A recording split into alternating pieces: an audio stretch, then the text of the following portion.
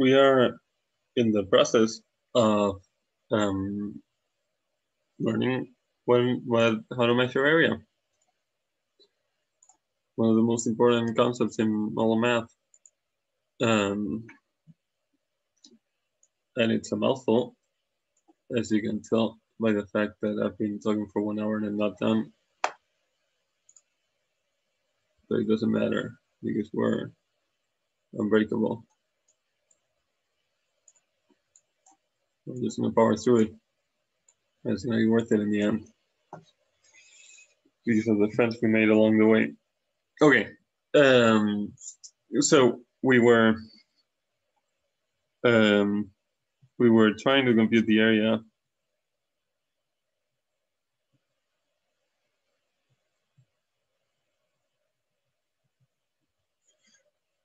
under the parabola.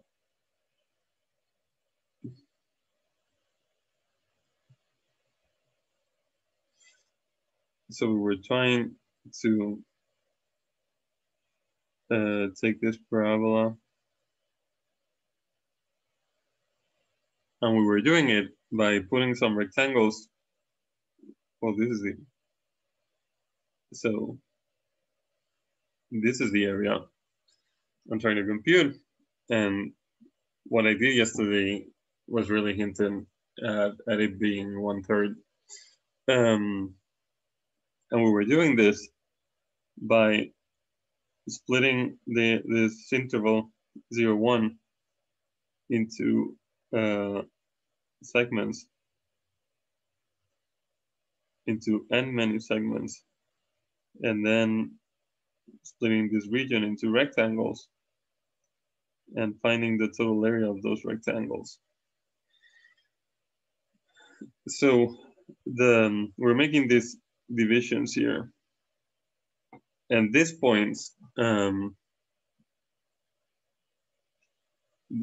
1, 2, 3 divided by n, because there were n plus 1 points in there.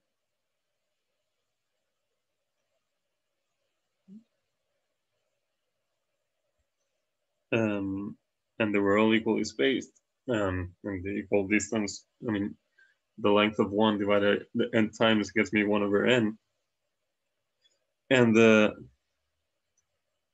height of the point, the height of the graph above the point I over n is the function applied to I over n.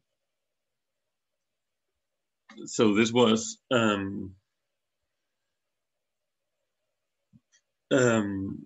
this was the height I squared over n squared. So we have the base of the rectangles, and we have the height of the rectangles. I'm going kind of fast through this because I'm just reminding you what we did yesterday. And then so the ith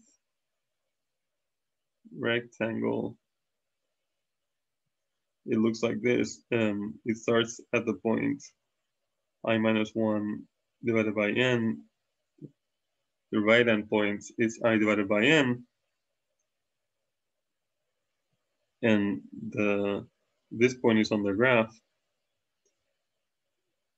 This point is I minus 1 divided by n, I minus 1 squared divided by n squared. So its area is 1 over n times I minus 1 squared divided by n squared.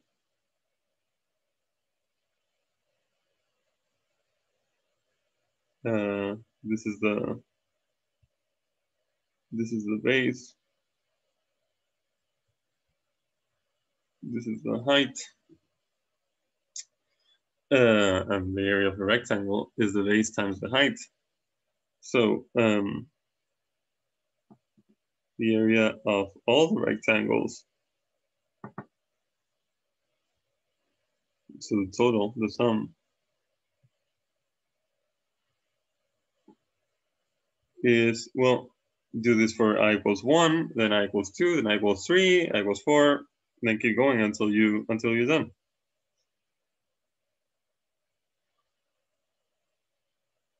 So make I equals 1, you get 0 squared divided by n cubed. And then you make I equals 2. You get 1 squared divided by n cubed.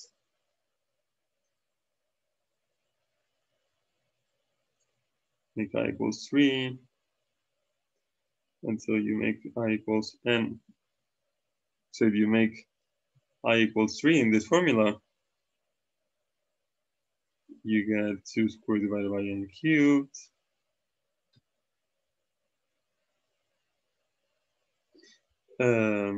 Then you will get 3 squared divided by n cubed. At some point here, at point I, you get I minus 1 squared divided by n cubed. And in the end, we end with n minus 1 squared divided by n cubed. Woo! And since writing sums like this is kind of gets very annoying very fast, we have a way of writing sums. Just give you the formula for what we're summing, which is here's the formula. So there's a way to tell you sum up this formula, which is to say write sigma for sum, and then write the formula, and then I tell you what you need to plug in for I. You plug in 1, and then you keep going until you reach n. So the thing you write in the bottom is where you start. The thing you write at the top is where you end. And you plug in the value, the corresponding value of I in the formula. So this is the area of the rectangle. And the last thing I did was just write this into the calculator, because it turns out that a lot of calculators understand sigma notation.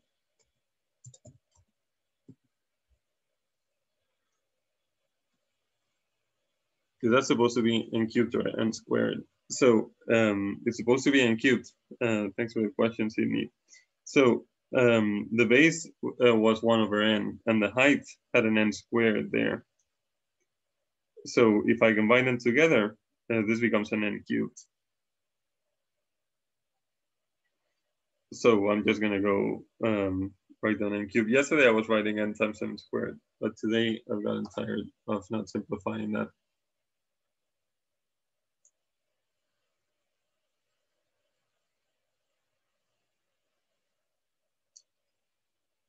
But I get where the question is coming from, because I do copy things wrong all the time. So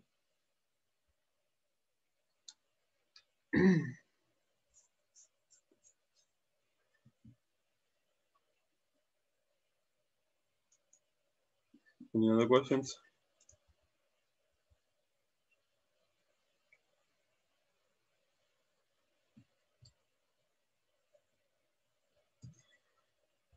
Okay, so let me just copy this formula. Will it understand that I wanna? Oh yeah.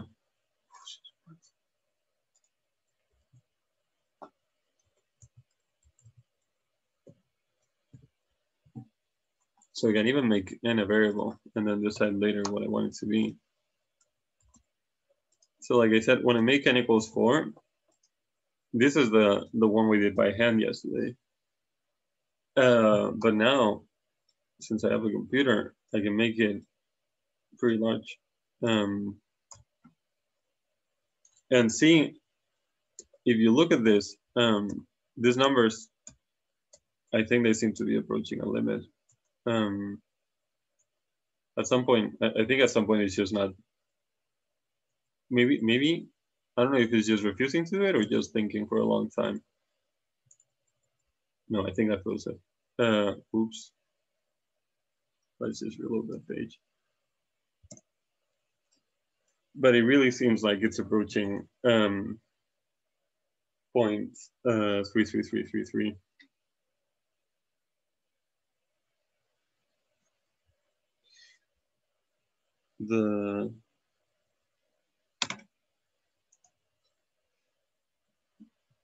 the calculator suggests that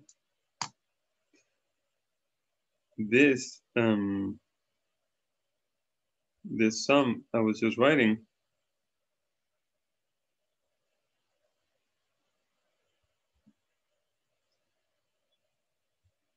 is approaching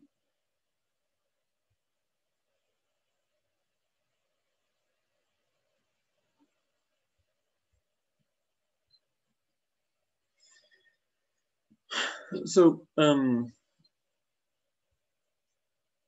I can sort of prove it for you that this works.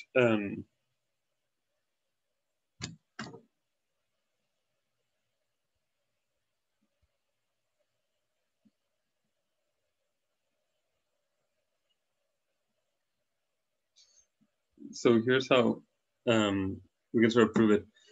If you so one thing, the first thing that we notice about this sum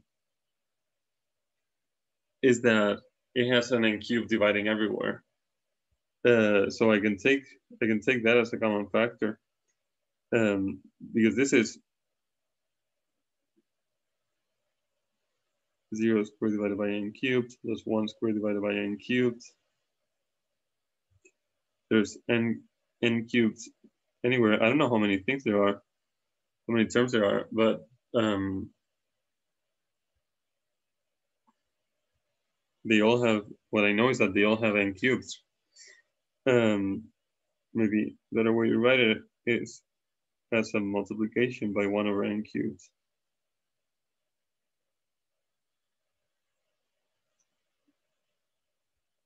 So we can take that as a common factor.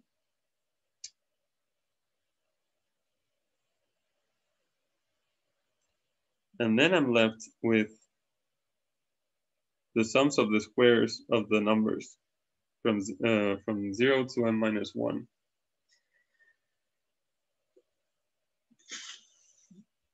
And now, well, also I could just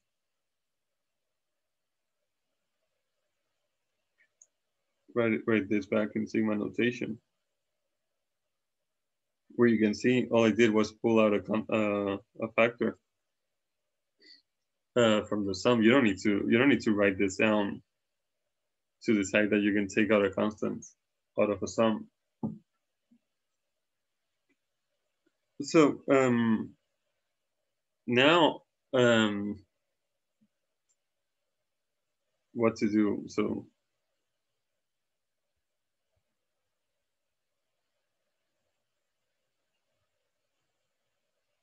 So what to do with the sum of the squares of the natural numbers? So what you do is maybe you Google sum of squares of the natural numbers. There's just a formula I can use, which is kind of lucky, which is not a very important formula in life. Like some formulas, like the chain rule is a very important formula in life. This is not. This is important if you happen to be computing the area under a parabola. But I can tell you what it is, and I could prove it if I had the time, but I kind of don't. If you want to add all the squares of the natural numbers up to n, the answer that you get is n times n plus 1 times 2n plus 1 divided by 6. I think I got that right. Did I get it right? Do you believe that I will get that right?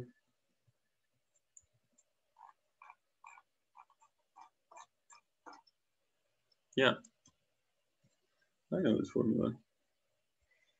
So let's just take this on faith. You could see that when you make, for example, n equals 1, you do get 1. You make n equals 2, you get 2 times 3, which is 6. You get 5, which is 1 squared plus 2 squared.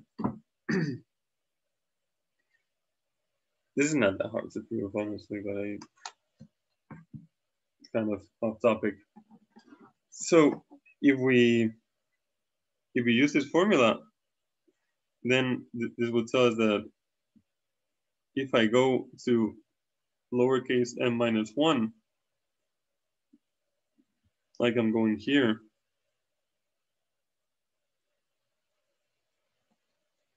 this will replace capital N by lowercase m minus 1. This will be m minus 1 times n times 2 m minus 1 plus 1 divided by 6. So that's with some formula. Y6, Y2n plus 1. It just works.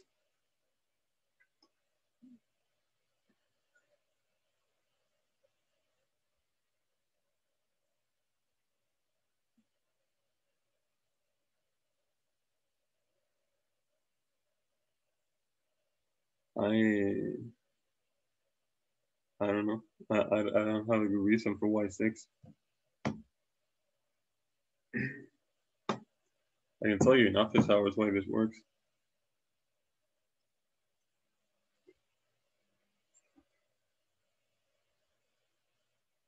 Okay.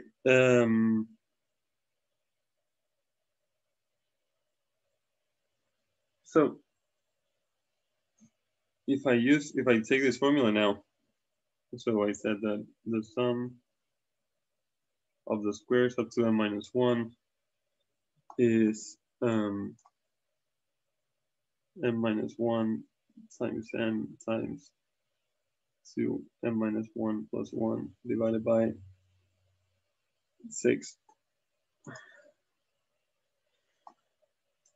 So this means that the total area of the rectangles, it was 1 over n cubed times this sum.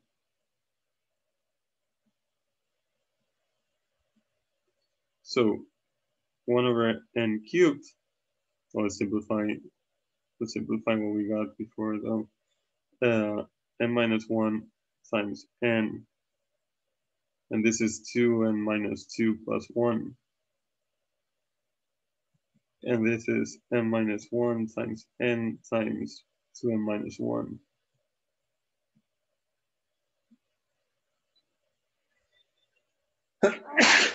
So this is going to be, I'm going to plug that in there. And this is now, I mean, this is now just some function of n. You could call it, you replace n by x if you're happier. But this is a limit you know perfectly well how to do. You know how to do it more than one way even. So I have a very manageable formula. Oh, it even simplifies because there's an n in the top and the bottom.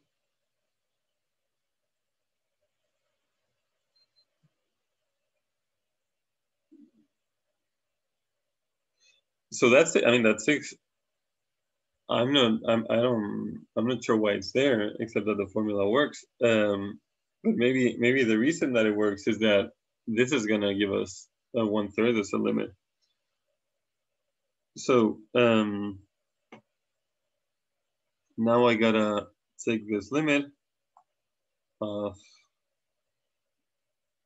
n minus 1 times 2n minus 1 divided by 6n squared. So how do you take this limit? How should I take this limit? Because there's more than one way to do it.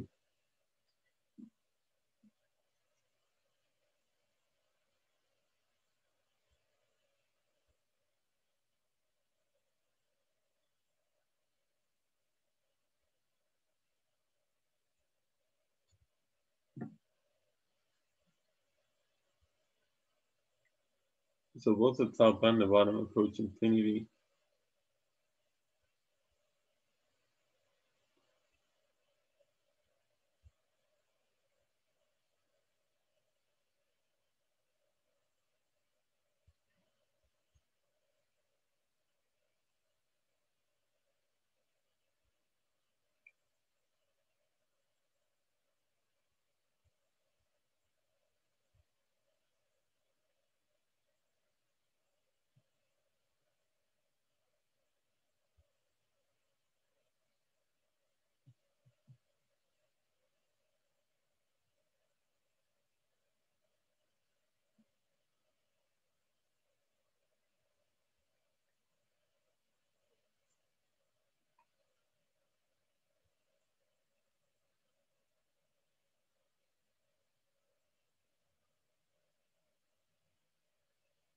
Hello, darkness, my friend.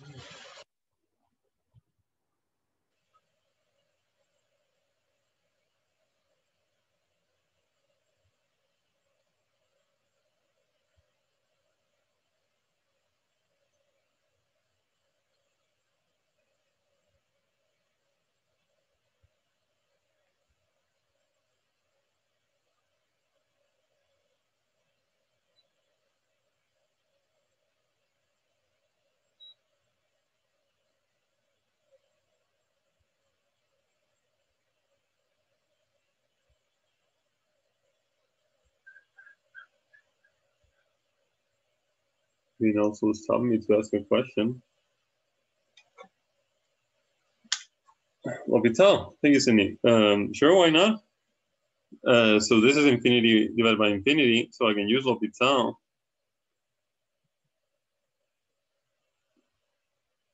I have very strong suspicions that it's just Sydney and me today.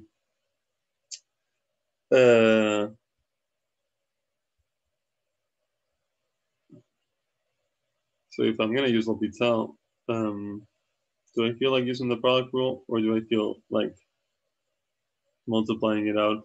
Probably feel like multiplying it out seems easier. So this is x minus 1, 2x minus 1. This is going to be 2x squared minus 2x minus x plus 1. So 2x squared plus 3x plus 1.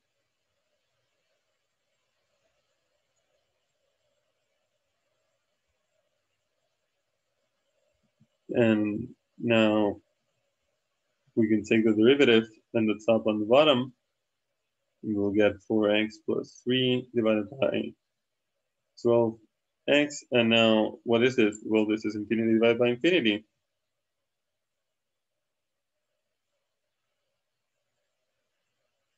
So let's use L'Hopital again.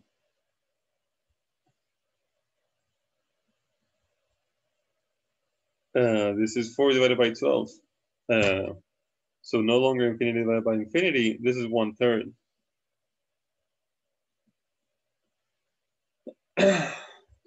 So I'm pretty sure that the area under the parabola is 1/3. And actually, what we do in practice is we take this limit as a definition because I have no other way. I mean, unless I'm talking about amounts of paint I need to use to paint that region, I have no other better definition of area than just stuff rectangles in there and see what you can fit. So, well,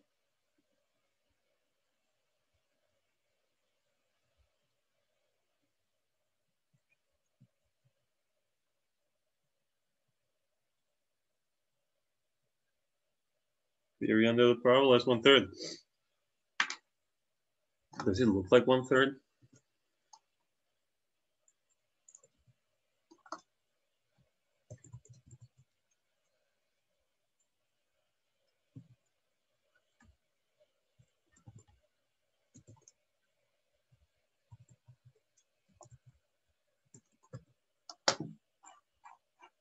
Does this look like it's 1/3 of the square? I guess it is. I don't know, not that good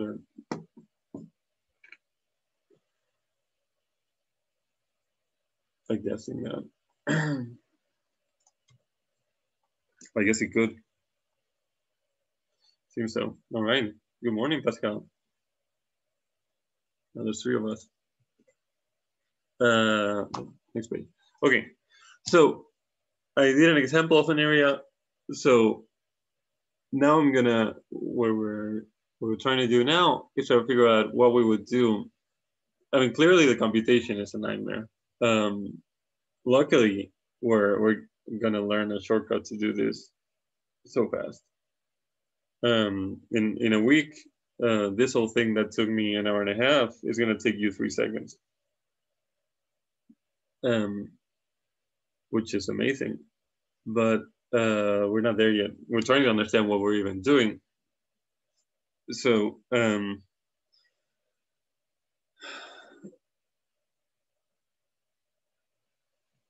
so how to compute the area under the graph of a function f.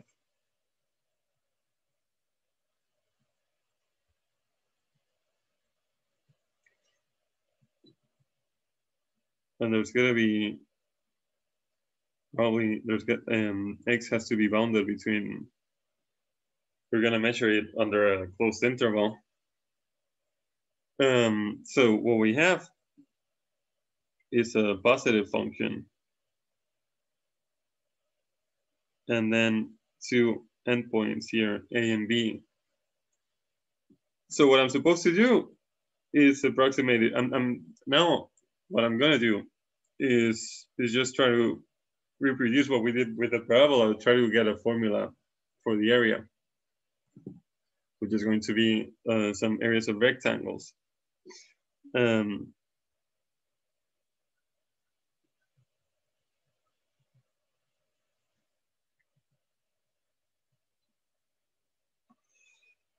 So what we did before was split this into a bunch of pieces and then take some rectangles. I guess what I did was look at the left-hand points. And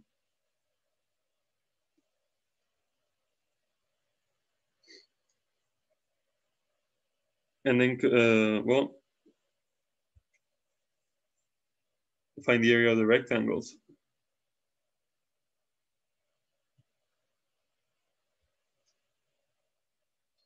So I'm gonna need to know the bases of all of them and the heights.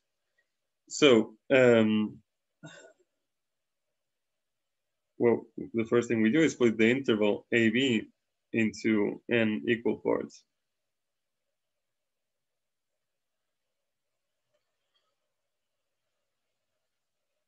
So, how long is the interval AB?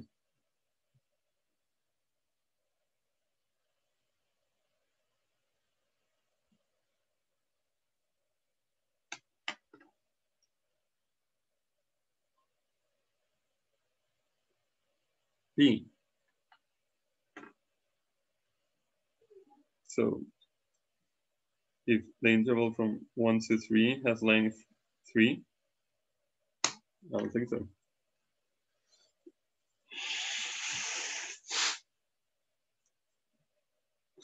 B minus A, there you go.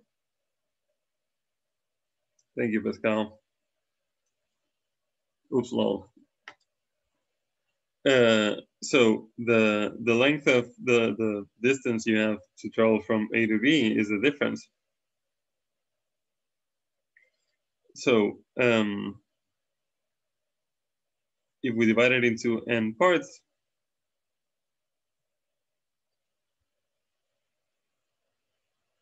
we're gonna have to, well, divide it. That's why we call it division.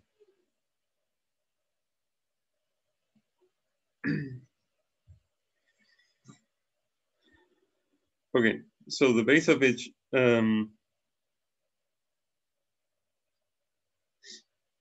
that's learning for you.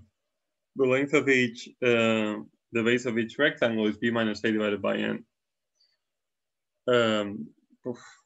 Lots of letters here.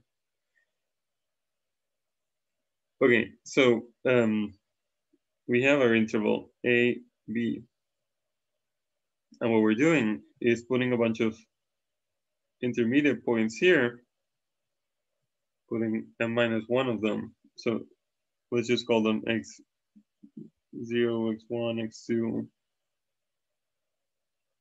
x n minus 1, xn.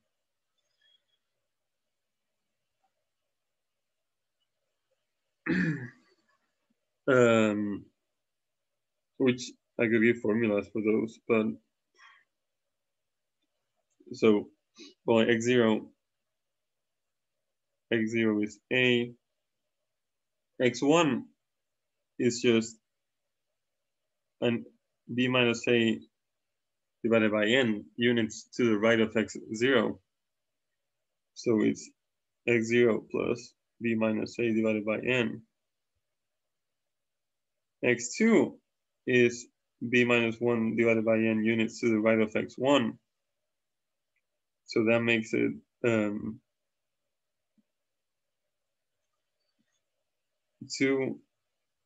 whole lengths to the right of x0.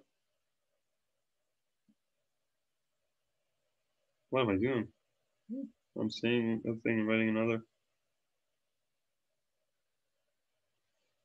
Xi is going to be I times this length to the right of x0. But I'm just going to keep calling them x1, x2, x3. Okay, so that's the base of the rectangles. So what about the heights? So I have my rectangle here.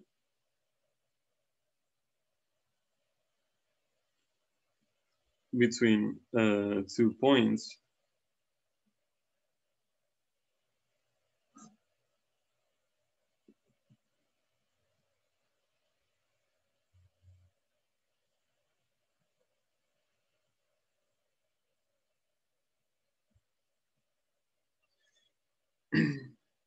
And what I'm doing is saying this point, the left point is on the graph.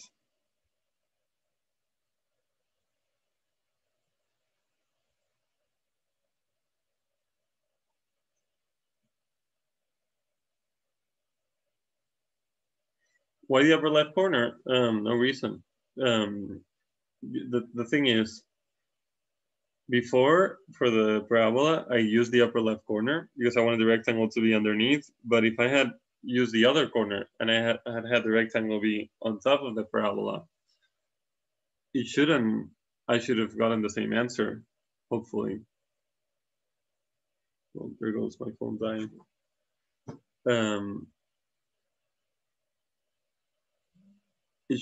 I should get the same answer whatever I choose. Otherwise, I'm in trouble.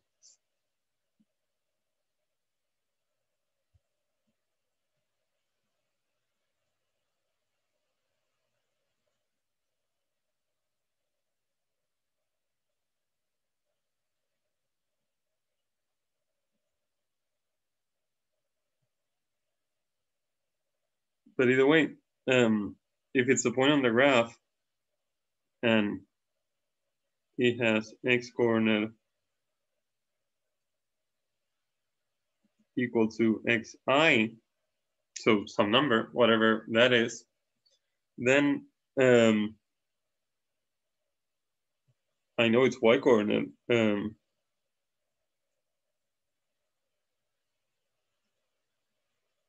It's a function evaluated at the x coordinate because it's on the graph. So this point here, this is the point xi, f of xi, and the graph is doing something down there.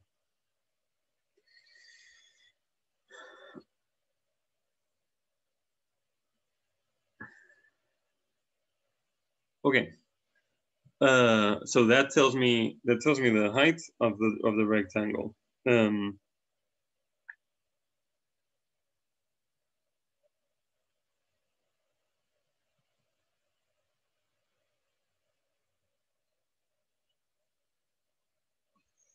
The height of the rectangle is the y coordinate. So I now know the base. It's b minus a divided by n from the previous slide. I know the height. It's the function evaluated at that point. And with those two together, I know the area. Just multiply them.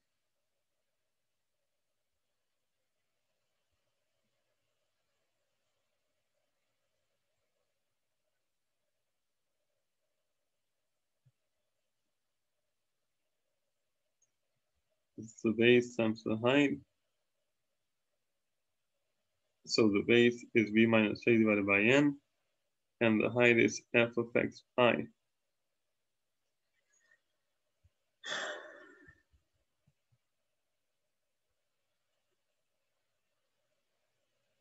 or maybe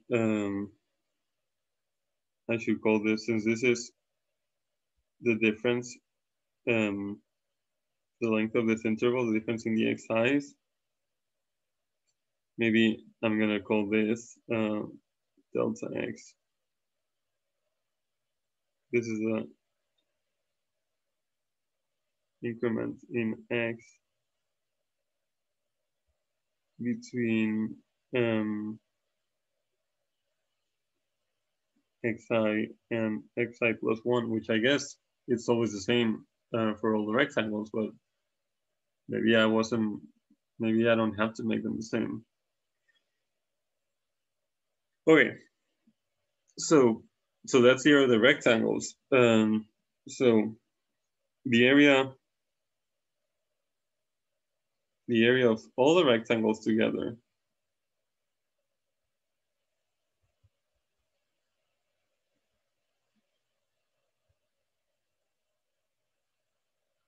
is the sum.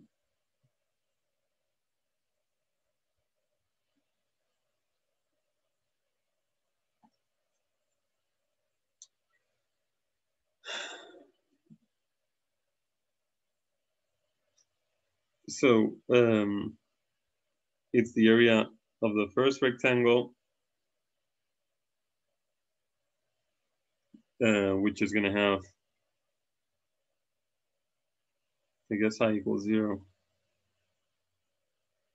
The area of the second rectangle, and so on.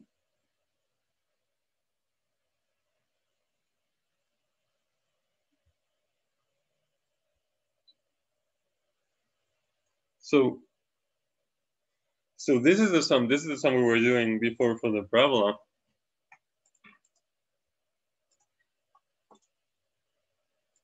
This is what we got here, except now the function, well, 0 and 1 are a and b, and the function is not necessarily x squared. But this is how you're supposed to compute the area under any function. And maybe I can write this as more compactly using sigma notation.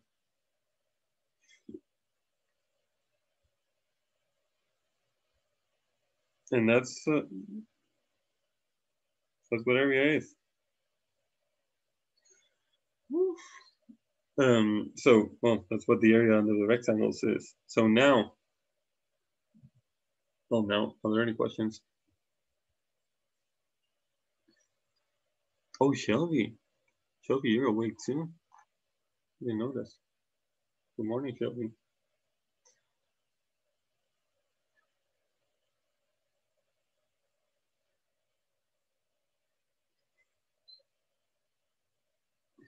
Good morning.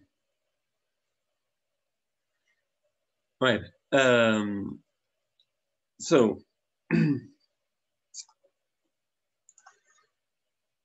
wait, what did you write at the bottom of the sigma? At the bottom of the sigma, I wrote I equals 1. Oof, what did I write?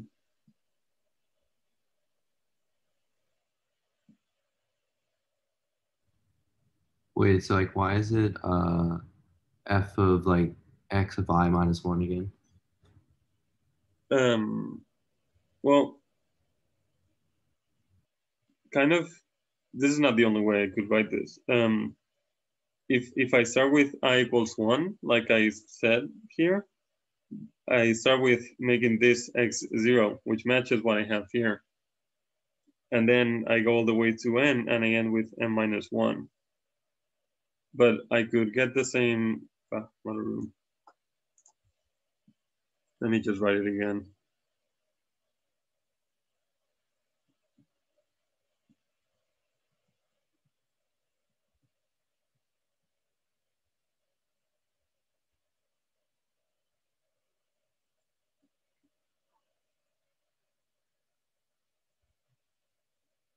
So what I just wrote was start at 1 and finish at n and plug in here xi minus 1. But this is the exact same thing as starting at 0 and ending at n minus 1 and plugging in xi. I was just trying to match closer what we wrote for the parabola. So if you look at this one, when you plug in y equals 0, I equals 0, sorry. Plug in I equals 0, you get f of x0 plus x1. And when you do this other one, you start plugging in 0, but now it's a different formula. So you get the exact same thing. So these two, they mean exactly the same thing. Well, these three, I guess. There's just more than one way to write this.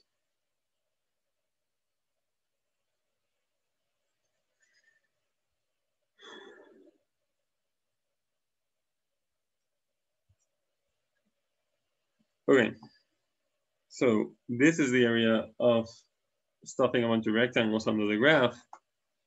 So the area under y equals f of x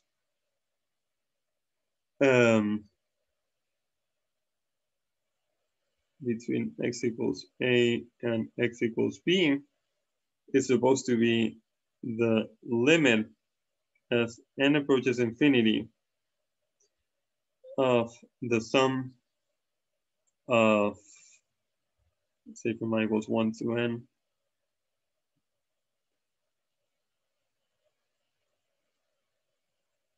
well, this is supposed to be the area. So where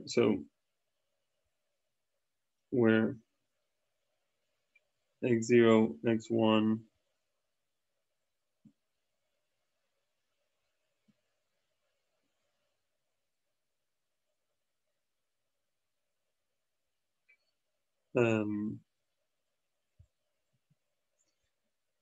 the x's are numbers between a and b,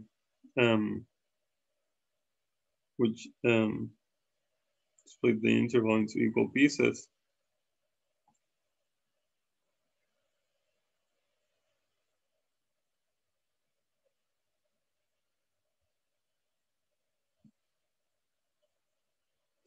And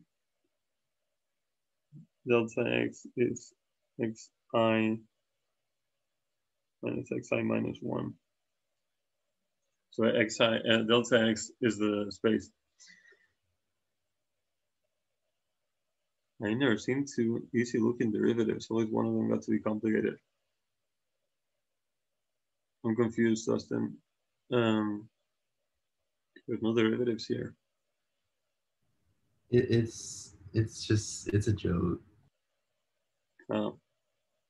Is it a reference to something I'm not getting? So I'm perfectly aware that that this is very complicated. But the idea is really that we're taking the areas of rectangles and adding them together. The problem is that there's a lot of rectangles and we're trying to put as many as we can. We're trying to make the number of rectangles approach infinity. Each rectangle has its own base and height. So that's just a whole bunch of letters you throw in there. But really, all that's happening is that we're taking the base and heights of rectangles and adding them together. Which makes it into a very hard limit to compute. But the thing is, very soon we're going to learn to do this. We're gonna get really good at doing this. And there's gonna be no sums involved. So it's gonna be great. Okay. So this is the integral.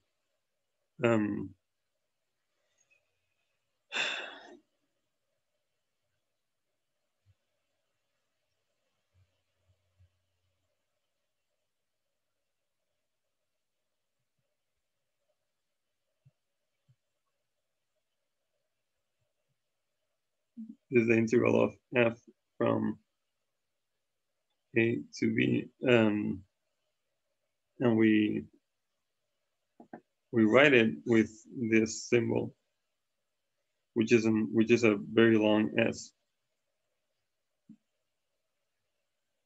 and we write the interval at the bottom at the top of the s,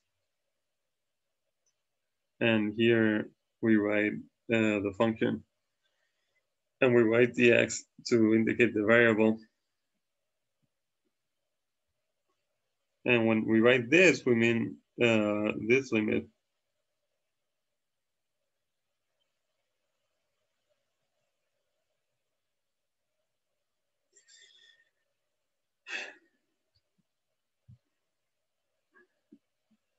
So now you know what an integral is.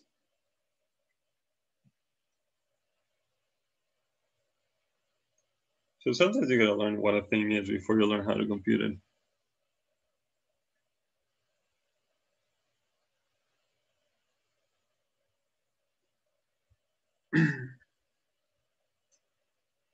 Okay. Oof. Oof.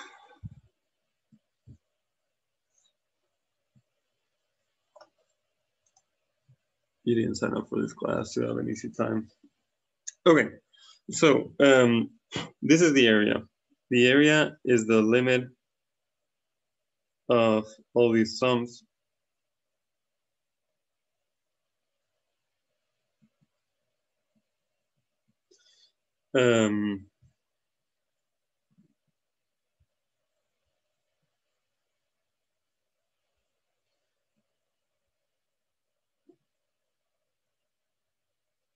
So like I was saying before, xi, so xi minus 1. What did I write before? Xi minus 1.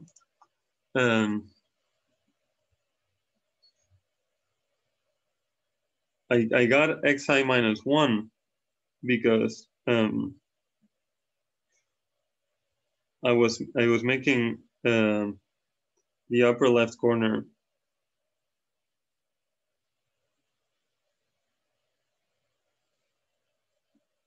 of the rectangle. I was making it be on the graph.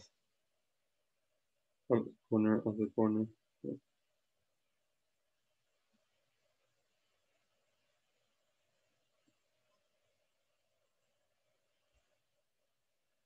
So if this is my function, I was choosing rectangles like this, where they meet the graph in the upper left corner.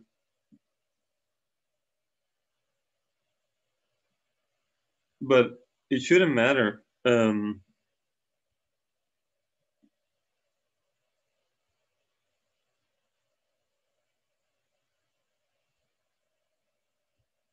I should get the same limit choosing the right corner.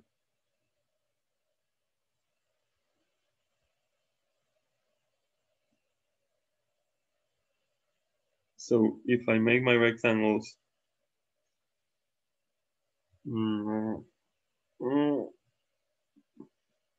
if I make the rectangles be like this,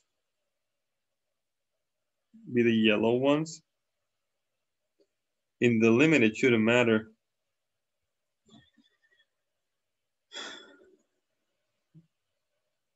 Or even any point in between. So for example, choose the highest or the lowest or anything, the midpoints. They should all give me the same number. And if they do, I will say that this area exists, honestly. And if they don't, I will say it doesn't. All right. That's it for today. Tomorrow, we will learn more about integrals, as you might expect.